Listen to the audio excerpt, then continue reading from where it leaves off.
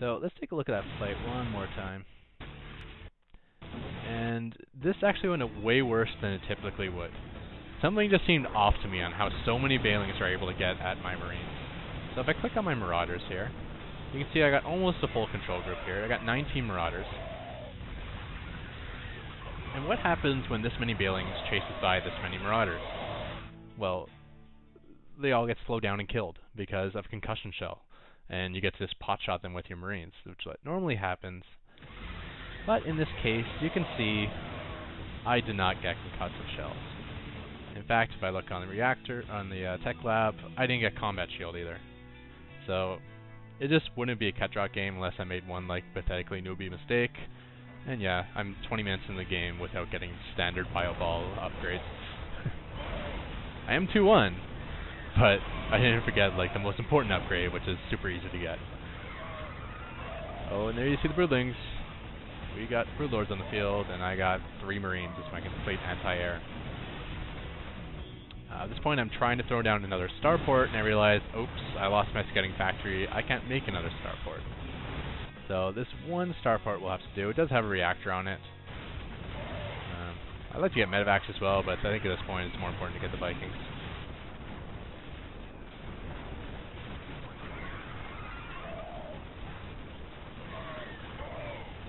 It's something I should go back and show here as well.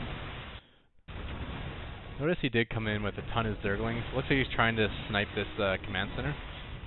When I did push out, I expanded here, which is the way you want to do it, so you get it landed for free. But he did counter fast enough to take match. Look, he's got a full surround here of both Zerglings and Broodlings, which normally does a lot of damage to this, but planetary fortresses have free armor.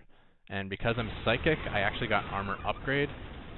So Zerglings do 6 damage, Broodlings do 5 damage, and with 5 armor that reduces them both down to 1 damage per attack. Which is the main reason this fortress is barely even getting dented. Again, out of anti-air, so I'm just trying to pull back my Marauders. Trying. There we go. So I want my fortress to take all the hits. And the nice thing with the fortress is it does one-shot Broodlings en masse with its splash damage. First 2 Vikings are out, and some Marines. Medevac just taking the tanking for me. And the Marines and Vikings are able to push back the Corruptors. I guess I'm in hold position here. Strange how this guy's not moving forward. But hold position here is fine as well. 4 Vikings now.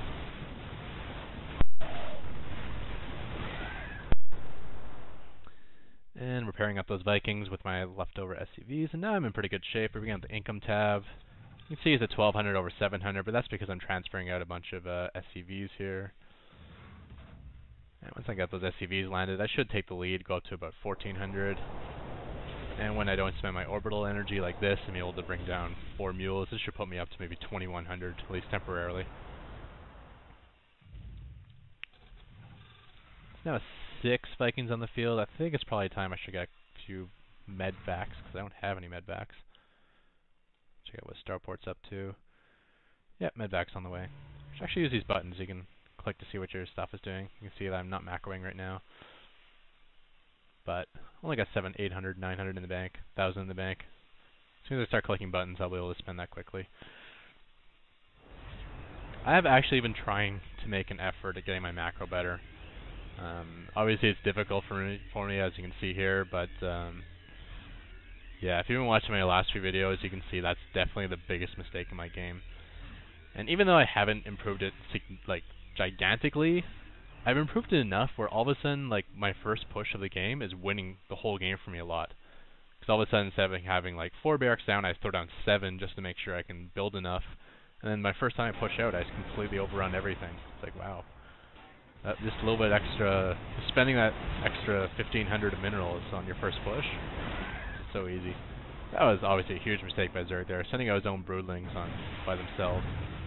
And with the amount of Vikings I had on the field, I could 2-shot them.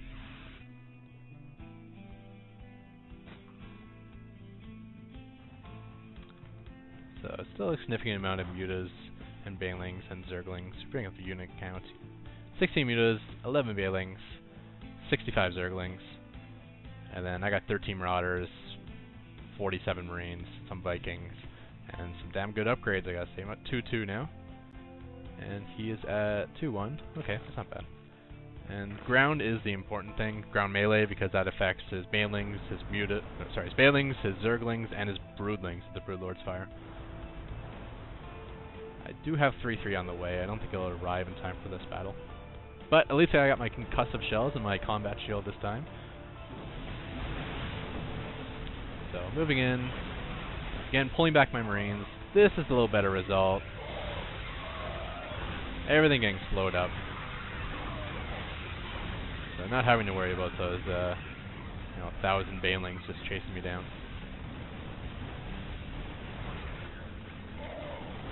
Stimming a second time, and just focus firing the Broodlords.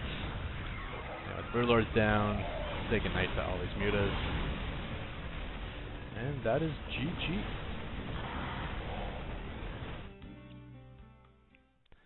So, I guess I don't even need to really review this game much. Obviously, don't forget your 3 upgrades from your from your barracks tech lab. Obviously, Stim is the most important of the 3, but sorry, I just had to cough there. Combat shield and concussive shells are completely awesome as well, and if you forget them, you're in big trouble. And obviously, this third base, piece of fucking shit, monkey balls, monkey testicles, monkey. Okay, that's the one. Got it. Yeah, and then so if you skip that base, you can actually just leave these rocks down, seal off this entrance. Now you completely walled off that way. These are the only 2 ways into your base. So if you have your army here, you can basically cover all of it.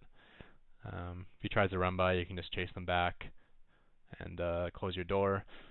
And if he comes on this alley, obviously he's running right into your force, and you got your planetary fortress here as well. And obviously taking these Xel'Nagas are huge for this game, because it basically shows the entire, every single lane possible, so you're going from the top to the bottom by ground. So, yeah, those Xel'Nagas are huge. Just one thing to keep note, though, these Xel'Nagas don't, like if you look at my view, okay, doesn't really work here, but if we back it up a touch. So if we look at my view, I got both Xel'Nagas. It doesn't actually go as far as to see this hatchery. So in a way, you could, the one thing I am thinking of toying with,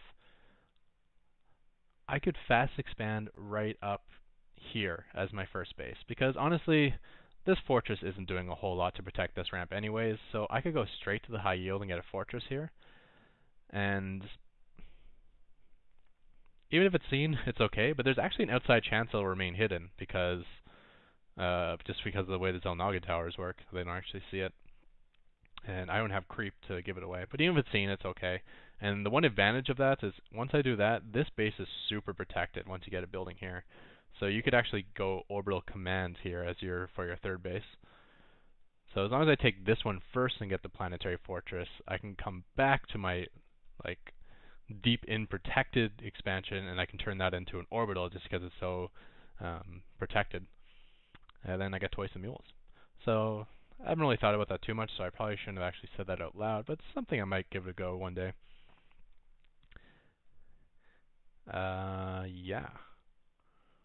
This Viking was just scooting around the map. I wonder if he got any kills. Oh, I got 1 kill with it.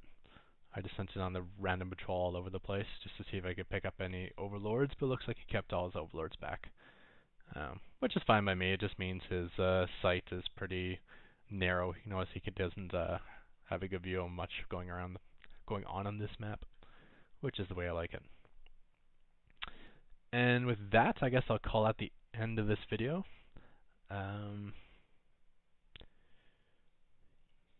Yeah, not much else to say. Oh, what a terrible timing for my attack. I'm guessing by the end of that battle, I probably just made 3-3 right afterwards.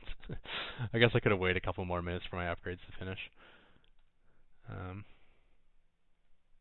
Anyways, yep, so I'm going to call out the end of this video, and thanks everyone, and goodbye.